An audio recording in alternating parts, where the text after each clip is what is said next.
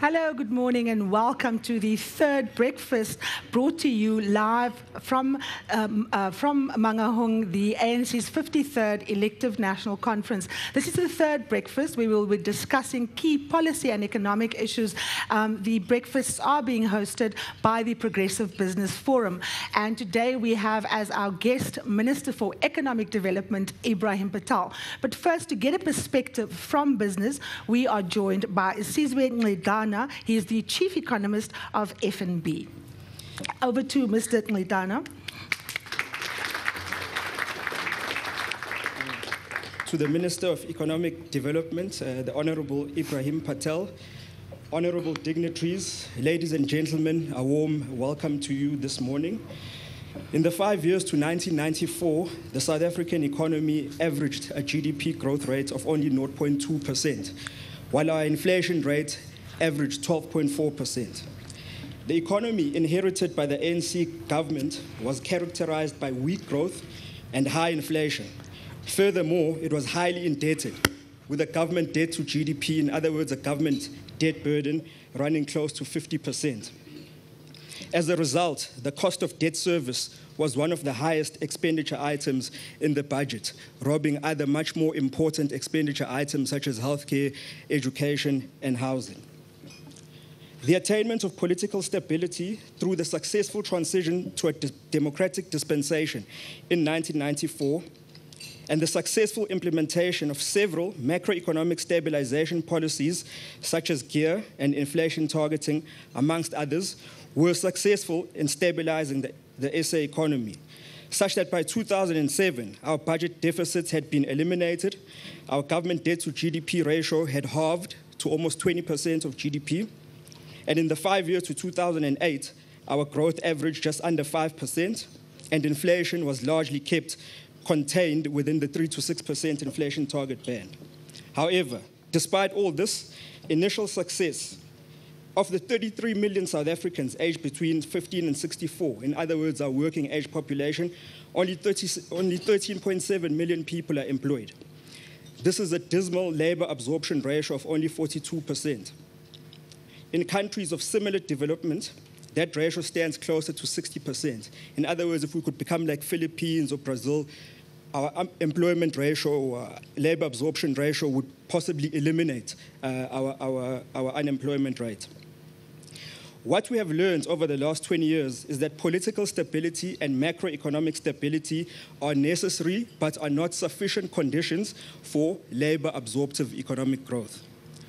One of the main policy discussions, if not the main policy discussion of the current conference, should be how do we take advantage of the macro and the political stability attained over the last 20 years to begin to embark on a more labor-absorptive growth path.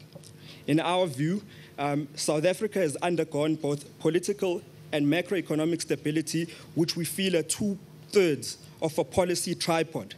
The missing link are the supply side or microeconomic reforms that could place us on a more labor-absorptive path.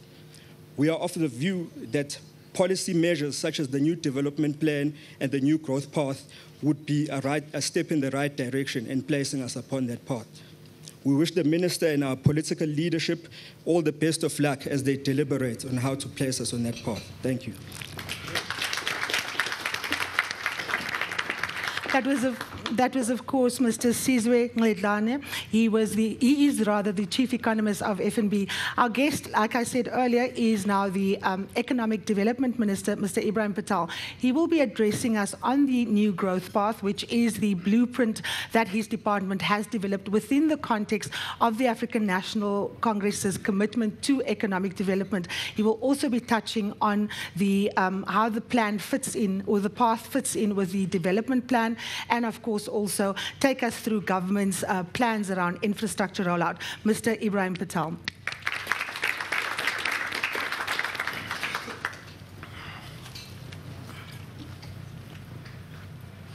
Karima, representatives of business and professional organizations, members of the diplomatic corps, listeners, colleagues.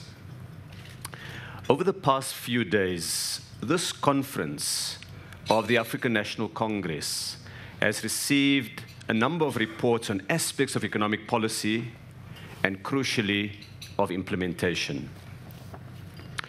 We have grappled, and in commissions today we will continue to grapple with the transformation problematic. How to achieve our goals, how to achieve them effectively and in a socially efficient manner. These are clearly central challenges. Challenges to the ruling party, challenges to all of us as South Africans. I want to use the opportunity to share with you some of the reasons why this challenge is so crucial and to illustrate with a few examples how government is going about addressing these challenges. To start off with, we've got to do some hard thinking about development and transformation, not just about growth. Growth is important, it's vital. It's a necessary condition for achieving our goals. But it's not sufficient. The main reason for that is that the vast majority of our people need to benefit from growth. We need to have a more diversified economy that can generate employment on a large scale. But when we look at the pattern of our growth, we're not achieving that. We're not achieving that to the scale that we need. Consider that today the median income for formal sector workers is about 3,000 Rand a month. For domestic and informal workers, it's about half of that. So we can't simply measure the physical output of the economy without also looking at whether those benefits are fairly distributed. And fair distribution starts with people having a job. Employment is at the absolute center of economic inclusion. It's because growth has historically been inequitable, deeply inequitable during the apartheid years, that the ANC called for a new, more equitable growth path. None of us, not businesses, not workers, not the unemployed, can prosper if we do not build an economy that is more equitable and more inclusive. That really is our central challenge. That, if you want to know, is the task of this generation. The injustices that have been deeply rooted in the economy lay the basis for divisions and conflict in our communities, in workplaces, in wherever policy is expressed or debated. We've been through a difficult period over the last few months as that reality has played itself out in our workplaces. It's for this reason that the ANC has said that political democracy is only the first step towards overcoming the legacy of our history. We need to do more. We must overcome the systemic exclusion of millions of our people from economic opportunities. Over the past 18 years, we've underscored the importance of more equitable growth. Since 1994, if you reflect on this, South Africa has grown at virtually the same as that of other middle-income countries if we exclude China from it. Before 1994, growth was averaging for that decade or so about 1.6%. During the democratic era, including a global economic crisis, growth virtually doubled to an average of just over 3%. So we've not done worse than the average of middle-income developing countries by the yardstick of economic growth. We've not done worse. Of course, you've got to take China out because the very fast, very significant growth of China certainly lifts that average. But employment, as the economist from FNB has said, remains far lower than most other countries, with only 2 out of 5 adults earning an income. Inequality remains among the worst in the world, and as a result, growth has not healed the divisions and the wounds left by apartheid. The ANC has long recognized that placing our country on a new growth path requires collaboration between the business community and other sectors of the society with the state. None of us can afford to pursue narrow self-interest, certainly not at this time. It would only reproduce the unsustainable divisions that we've inherited from our past. So, we ask some hard questions. What must we do to achieve more sustainable prosperity? What is the extra effort we need to build a South Africa where our children also prosper? What kind of society do we want to live in 20 years from now, and how can we help to achieve it? These questions go to the heart of what the National Development Plan attempts to do. And that plan then sets an overarching vision that we can see as the common roadmap of where South Africa is moving to. The new growth path is the economic strategy for driving jobs and growth. I can point to a few interventions by the ANC government to address the kind of questions that the National Development Plan is asking and that is beginning to affect our policy framework. First, they include work on what we call our jobs drivers, areas of the economy, areas of the context within which the economy operates that we believe provides opportunity for significant jobs growth. But they also include our work on infrastructure, on industrial funding, on small business development, on driving industrialization using public policy measures. And in this introductory comments, I'd like to refer to each of these briefly. First, in the new growth path, we've identified 6 major jobs drivers. They include infrastructure development, to which I will return. But they also begin to look at what do we have that can drive job creation and growth. And critical in that is mining and beneficiation. It's agriculture and agro-processing. It's the manufacturing industry and some great stories about manufacturing. It's the green economy. And it's certain high-level business services, which includes tourism and the creative sectors. Of course, we are reorienting our work to the enormous opportunities of our continent. And we're deepening our economic relationships and expanding it with fast-growing economies in the global south, principally our partners in BRICS, whilst retaining our valued relationships with the developed world.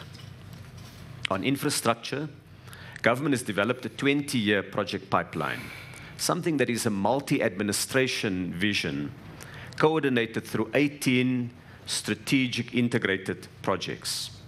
They embrace economic and social infrastructure, covering water, energy, rail, roads, and ports, as well as sanitation, healthcare, school build, and the development and expansion of universities. Of course, we're in the 21st century, so information and communication technologies are vital, and so the National Broadband Rollout Plan is a critical element of national infrastructure planning. On industrial funding, we're repositioning the Industrial Development Corporation. It has set aside some 102 billion rand to finance job-creating, job-rich economic activities, investments in the core new growth path sectors. To illustrate this and the focus on job creation, on shifting the economy as the new growth path calls to a more labor-absorbing trajectory, the IDC has created a facility of prime less 3% for key commercial projects that have a above-average employment impact. It has also speeded up its approval times. One of the challenges is not just availability of funding, but getting our public institutions working smarter and faster. On small business development, we've consolidated the different national funding agencies into one national funding small business agency, the Small Enterprise Financing Agency, SEFA. We've expanded its budget, so it's given it more money. It has 2 billion rand available immediately, and we're now looking to improve the performance of its loan book, reduce the cost of its loan, and expand its footprint. Get small business funding into more townships, into more villages, tap into the enormous creativity and entrepreneurial energy that South Africans have, but that it's not connected currently with financial markets. On industrialization, in addition to industrial funding and small business development, we're also using procurement and state spending to support growth and development of South African industry. We've worked with the competition and trade authorities to help boost industrial performance and jobs, and we've used incentives administered via government departments to attract new investments. Let me give an example of that. Earlier this year, I went to launch the new 3 Series BMW facility in Gauteng, in Roslyn. And BMW had invested an additional 2.2 billion rand off the back of its confidence in the South African economy and the kind of measures that the state had put in place for the expansion of the auto sector and its components. They increased the number of units fairly significantly to 90,000 units, from about just over 60,000 units, a significant scale-up of production, most of which are intended for export markets. And in the process, BMW itself will create 600 jobs. And it will be deepening its component procurement from South African companies or companies based here. One example, and they replicated across a number of fronts of the kind of successes we're beginning to have in parts of manufacturing. Partnerships matter. Specifically, we need to draw on the private sector expertise in planning and the implementation of major projects, in developing sustainable financial mechanisms, so we'll be talking to the banks, and providing input so that we create employment and deepen industrialization on scale. Above all, we must ensure that our new infrastructure crowds in productive investment, from mining to agriculture to manufacturing to value-added services, so that we generate more employment and incomes for our people. Let me give you an example of how public investment in infrastructure can drive economic development. We're expanding rail, electricity, and water supply in Limpopo and parts of Mpumalanga on scale, specifically to facilitate investment in mining of chromium, of coal, of platinum, and of palladium. But as we do that, as we unlock that mineral opportunity through infrastructure planning, we also recognize there will be an enormous concentration of people in Lephalale. It will become a major urban growth area. It can become it like the past, unplanned, reproducing the spatial divisions of our sad history, or it can be an opportunity for us to plan the first proper post-apartheid South African city. That's the challenge that we've taken up in the infrastructure plan. In turn, the investment in Limpopo and in Mpumalanga will boost overall growth and generate employment. Yes, for construction workers, if you take a helicopter and you fly above Medupi at the moment, you'll see one of the largest construction sites in the world, the biggest construction site on the African continent, some 16,000 people employed there. So in all of these projects, government can provide a basis for productive investment. But we need more than that. We need business people, from the huge mining houses to the smallest rural entrepreneurs, to think outside the box, to seize the new opportunities we are creating to help us build our future together. Thank you.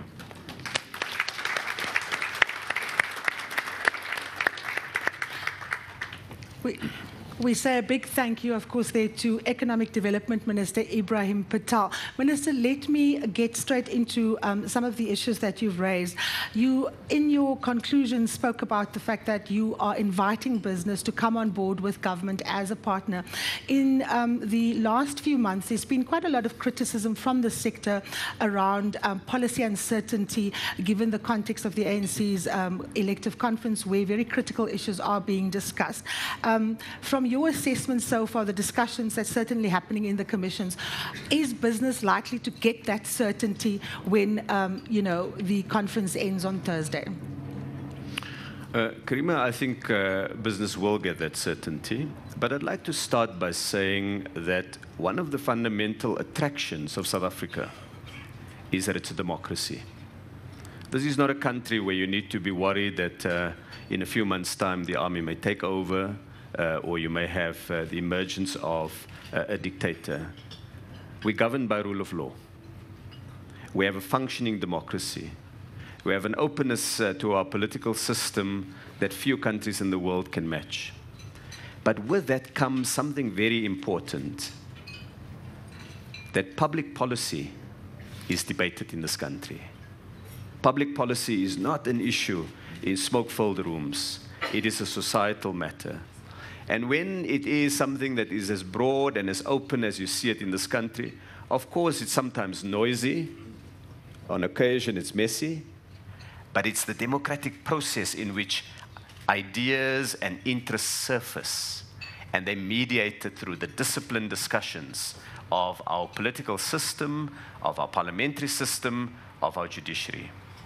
That is the attraction we hold. Let me come in here, Minister. You, of course, when you came into government, wore another hat. You came from the Labour Federation, COSATU. And, of course, COSATU is in an alliance with the African National Congress. And there's an inherent push-pull tension around discussions on what economic policy would be best suited to deal with some of the intractable challenges that South Africa face. Having been in government since 2009, as someone who's come from unions and often coming under fire from your colleagues. COSATU hasn't been, you know, they haven't minced their words about what they think are the shortcomings of your new growth path. What has been your experience as a trade unionist coming into government and having to get to grips with the fact that policy is a contested issue and that it's a question of give and take? I'd say one of my reflections is how important implementation is. Yes, policy and the contestation of policy is vital. But the ANC government, in a number of administrations, has had policy positions that speak powerfully to the needs of ordinary South Africans, to job creation, to the needs of the poor. Our big challenge is to get the state to work efficiently and effectively, to make sure that the belt between policy and delivery, which is your implementation systems, actually work. That's the one reflection. I think the other one also is that in a society, not only with the legacies of the past in our racialized systems, but also with enormous poverty and inequality, there will always be tension in the body politic. You take the United States or Germany or the UK, these are developed countries that have had a long history of grappling with their challenges. Their politics still remain very robust. So we must expect the same. The trade union movement has to represent the interests of its members. Government takes a larger view. We've got to balance many, many different concerns, but we have to ensure that in balancing that, we do address the needs of the core constituency, which is South Africa's majority. And that means that there's got to be visible empowerment in the economy. There's got to be skills development solidly, strongly. And recently, last year, we signed a national skills accord with the trade unions and with the business community in which we set some targets. And we're delighted we're making solid progress in achieving those targets. But it means also, above all, partnerships, getting business and labor to work on rethinking some of the industrial relations models. And there's something very interesting that's happened post-Marikana, and that is getting the trade unions and the business community, particularly in the platinum sector, to say, what is our social plan? There's been a growth plan to date, vast expansion of platinum off the back of the world's biggest reserves in this country. But we've not done enough thinking about a human settlements plan, how housing and community development, as well as the social needs of workers in their communities are addressed. It's bringing that together.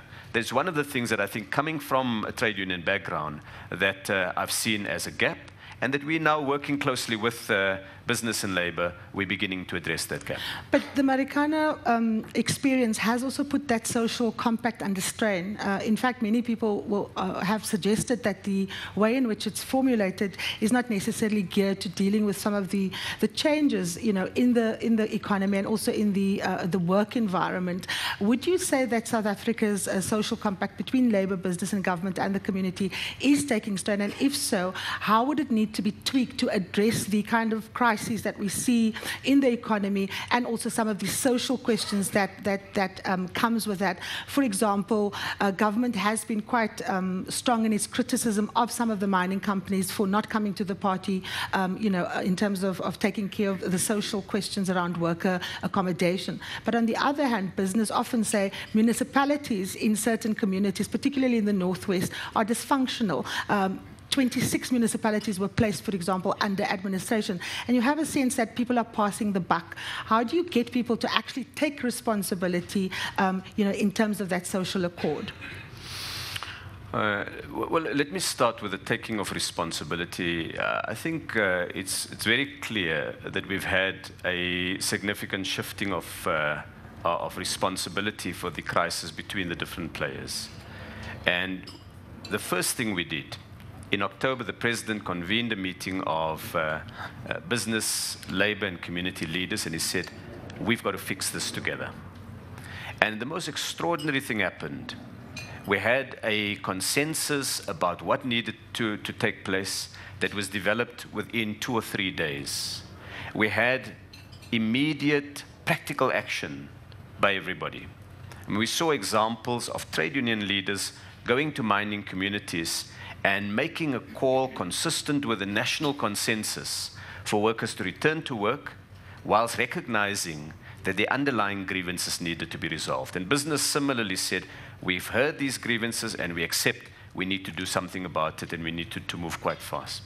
So what we did after that meeting, we've convened now the mayors of the districts that are affected, where there are large mining communities, sat them down with the business representatives, and we're hoping that they can move quite rapidly in developing what is called in the social pact a new partnership, one in which we bring the money that is available in the public sector and in the mining communities together.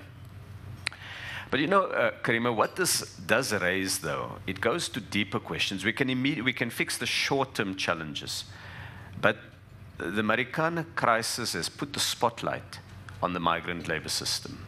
So it comes back to some of the deeper issues about our political economy.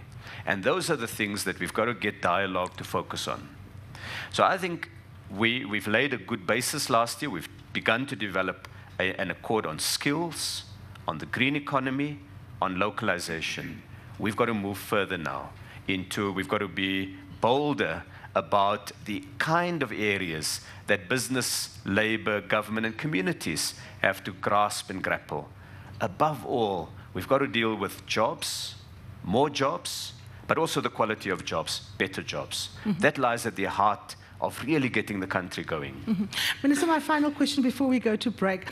There's been a lot of talk that your new growth path is not necessarily consistent with the National Development Plan. Several government ministers have been here speaking about areas of convergence.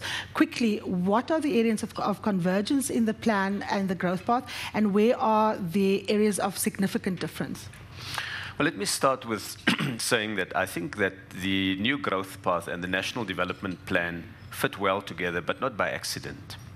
When the National Planning Commission began working on the National Development Plan, it had the benefit of the new growth path and engagement and discussion on the new growth path. So we see the new growth path as really, in a sense, an economic strategy that gives effect to the National Development Plan. Some convergence, some key convergence. The starting points of both are the same, that we're in a new, uncertain, and potentially very helpful period globally. The Global South represents an opportunity for South Africa to grow fast. We've got to address climate change. The African continent is a significant opportunity for growth and for development. Infrastructure matters. We've got to get a more jobs-rich growth. Those are the underlying themes that run through both the overarching vision as well as the economic strategy. On areas of divergence, I think it would be on small detail, the kind of day-to-day things that government departments do, which by the nature of government, you'll find as we implement, those are the things that cabinets and economic clusters deal with. So I think on the broad vision, it's going in the same direction, and it puts both of them, put jobs at the absolute center of what we want to achieve. Minister, we are, of course, going to take questions from the business community, but we have to take a short break. We're taking a short break now, but when we return, we will be taking questions from a series of business leaders who are joining us in this special live broadcast from the ANC's 53rd elective conference. Do stay tuned.